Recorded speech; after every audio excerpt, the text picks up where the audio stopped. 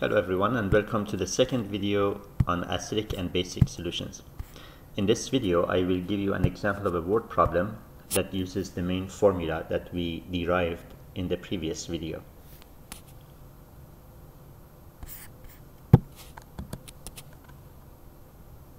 Here's the word problem. A solution has an H plus ion concentration of 4.2 times 10 to the power of -6 moles per liter. Calculate the concentration of OH minus ions in that solution. And of course the formula that we're going to use is the concentration of H plus times the concentration of OH minus is equal to 10 to the power of -14. As I mentioned, we derived this formula in the previous video. Now, the word problem that I've given here is pretty much the only kind of word problem that you should expect for this kind of a formula. It could be that they give you the concentration of OH minus and they ask for the concentration of H plus, but it will be the same kind of a problem. If you're looking for the concentration of H plus, you divide the right side by the concentration of OH minus. If you're looking for the concentration of OH minus ions, then you divide the right side by the concentration of H plus ions. Now, before we get into solving this problem, it's always a good idea to know what range of values are acceptable as a solution, so that if you compute a value that's way off, then you would know that something is not right. And now, as far as the range of values for the concentration of H plus and the concentration of OH minus ions is concerned, these values typically range from some number, some decimal, times 10 to the power of -14. Now, -14 may be a bit too high to use, -13, to some number times 10 to the power of -1. As an example of that, we're talking about a number that's this small. If your S is 2.4, then multiplying by 10 to the power of -14 gives you this value, which is extremely small. All the way up to this one, if your S happens to be 3.85, multiplying it by 10 to the power of -1 will give you 0.385. So there is a huge range, and you should expect an exponent that's somewhere between -14 and -1. In addition to that, it's also a good idea to know that when your exponent, in scientific notation, when your exponent increases by 1, the value becomes 10 times larger. Here we have 6 times 10 to the power of -2, which, as I mentioned in an earlier video on scientific notation, a negative exponent of 10 implies repeated division by 10. So here we have 6 divided by 10 and then divide by 10 again. In this notation, 6 times 10 to the power of -3, we are dividing by 10 3 times. And that's why 6 times 10 to the power of -2 is 10 times larger than 6 times 10 to the power of -3. -2 is 1 unit larger than -3. That means that we will be dividing by 1 fewer 10 with 6 times 10 to the power of -2 compared to 6 times 10 to the power of -3. You can even convert them to decimals to see. So for 6 times 10 to the power of -2 as a decimal number, that becomes 0.06. And for 6 times 10 to the power of -3, it becomes 0.006. And you can see that not only is 0.06 larger than 0.006, it's actually 10 times larger. Okay, so with that kind of a thing in the back of your mind, let's now go ahead and solve this problem. We start by rearranging the formula for the unknown. So in this case, we are looking for the concentration of OH minus ions. Because the concentration of H plus ions is being multiplied by on the left, we divide by it on the right side. Now we replace the concentration of H plus with its known value, which is 4.2 times 10 to the power of -6. Now the question is, how do you compute this value on the calculator? Now, before I tell you about that, let's talk about some of the basic buttons on the calculator. Number 1, how do we enter a negative number into the calculator? Number 2, how do we use the exponent button? And 3, how do we use the scientific notation button? Okay, So as far as working with the sign goes, there is a toggle button on the calculator which appears either as a plus/minus, or sometimes you see a negative sign within round brackets. These are probably the two common ways. I'm not saying there are no other ways of showing them. It seems like calculators use many different notations these days, but these are the two most common ways of representing a toggle key that changes the sign. As an example of how this toggle key works, let's take a look at this calculator.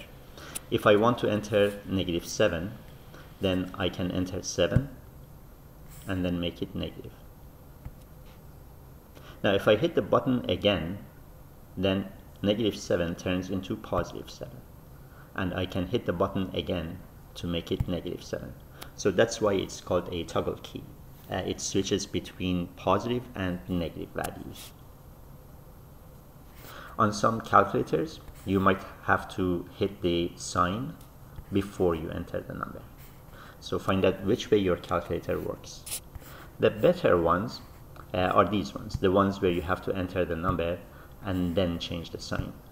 For reasons that I will discuss in a separate video on the use of calculators, because the topic can take time. But if you have the other kind of calculator, there is no reason for now to go and get a new one. But if you have a choice between buying this kind and the other kind where you enter the negative sign first, this one is a better one.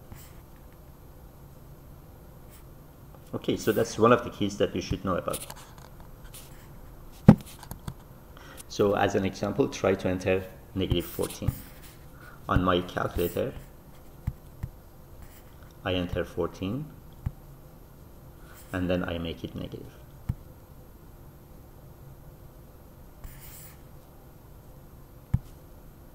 Alright, the next button that we should know about is the exponent button, which appears as either x to the power of y or y to the power of x, or sometimes you see this kind of hat notation. On my calculator, it appears as x to the power of y.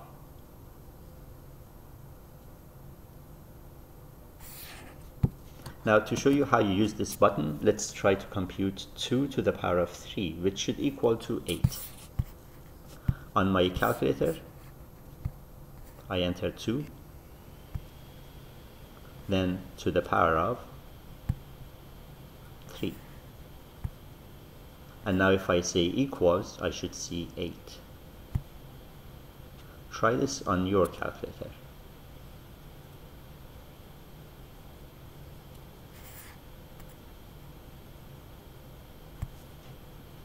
And the third button you should know about is the scientific notation button.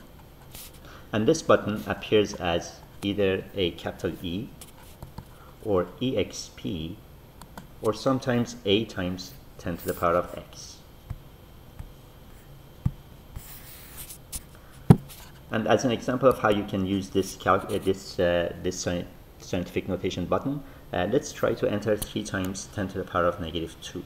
Which should turn into 0.02. My apologies, 0.03. 3 times 10 to the power of -2. So we expect to get 0.03. And now the manner in which you can enter this into your calculator is to enter the significand, which is 3. And then you hit times x times 10 to the power of y. So this is similar to a times 10 to the power of x. And you notice that in the display it says E0. E stands for times 10.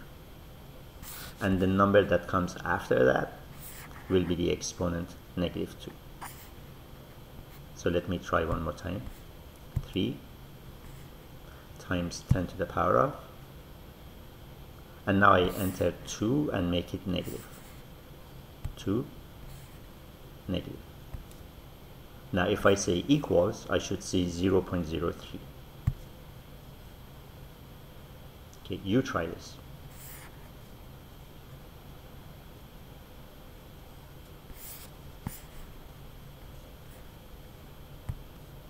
Okay, now that we know about the three buttons that we need to know about, we can go back to the problem and evaluate the right side of this equation. And here you can either use the exponent button or the scientific notation button. Keep in mind that the exponent button is a general button that works with any exponent. The scientific notation button only works with integers as exponents, which is what we have here. If you can use the scientific notation button, usually it makes it easier to work with and to work out an equation or to evaluate an expression like this. Now, using the exponent button to evaluate this expression at the top, we have to enter 10 to the power of negative 14 divide by, and you have to place the divisor in brackets, because if you don't, then what you end up getting is divide by only 4.2 and then take the answer and multiply by 10 to the power of negative 6. This is a main source of making mistakes when students do these kinds of computations. Using the exponent button, again, you have to put your divisor inside brackets. Again, if you don't do that, you'll end up, rather than dividing by the product by all of this, you'll end up dividing only by 4.2, and then the answer will be multiplied by 10 to the power of negative 6. Another option would be to type in 10 to the power of negative 14, and then divide by each factor in the denominator. So you divide by 4.2, and then again you divide by 10 to the power of negative 6. This is an equivalence that I've talked about in an earlier video, and so here I won't spend time to talk about it.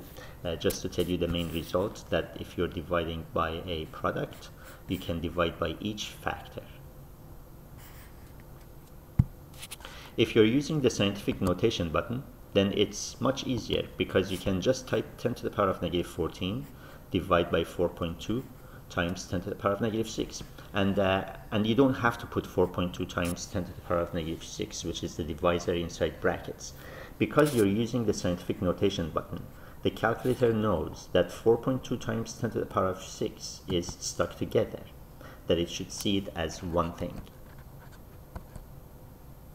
And so the calculator will divide not just by 4.2, but by all of 4.2 times 10 to the power of negative 6.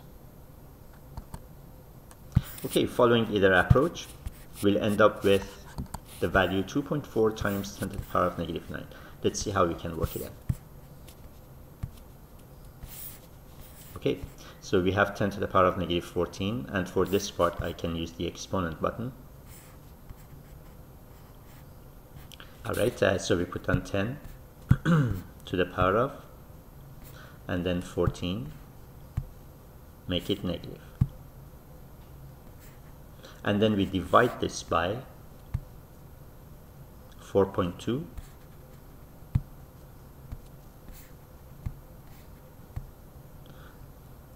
and now I will use the scientific notation button, times 10 to the power of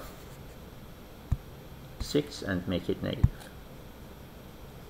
Now you say equals, and we get 2.38, which can be rounded to 2.4, times 10 to the power of, that's the E notation, so please don't write E in your solution. E on the calculator sort of signifies times 10 to the power of. So we have 2.4 times 10 to the power of negative 9. So that's how you can use the scientific notation button. If I use the exponent button, I can enter 10 to the power of 14 negative, and then divide by. Now I open bracket and I type in 4.2 times 10 to the power of 6 and make it negative. Close bracket. Now we say equals, and we are back to 2.4 times 10 to the power of negative 9. Now notice that if I don't use brackets, I will not get the correct answer.